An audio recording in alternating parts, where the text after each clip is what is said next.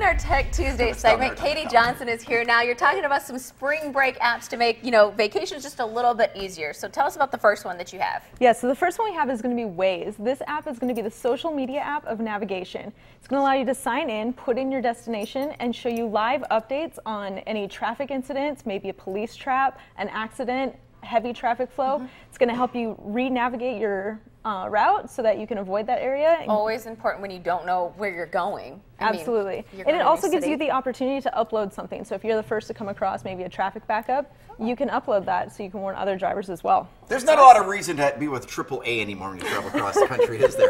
I mean, probably not. not. Okay. There's too many apps, and your phone has pretty much everything you need, Exactly. right? All right, so the second app, everybody pretty much knows about this Everyone knows about Yelp. This one's very important when you're traveling.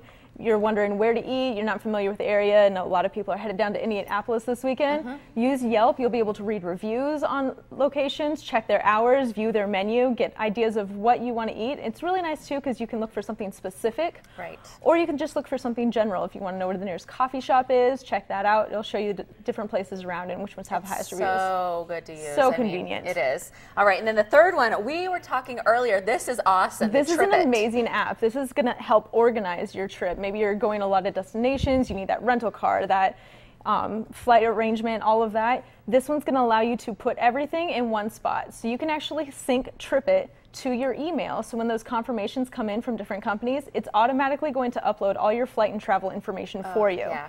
So you're not having papers and scrambling, trying to figure out where's what and all that. Exactly. And one thing I absolutely love about this is once your information is in TripIt, you can access it offline. So you don't need a connection to the internet. You don't need to have good reception. You'll make sure you have all those confirmation numbers there as soon as you need them. When I travel across country, I just have a map with a big yellow marker saying all the way. It's how old school. Anybody do that anymore? I haven't seen a map in so long. Yeah. No? Never even bought probably a map. No.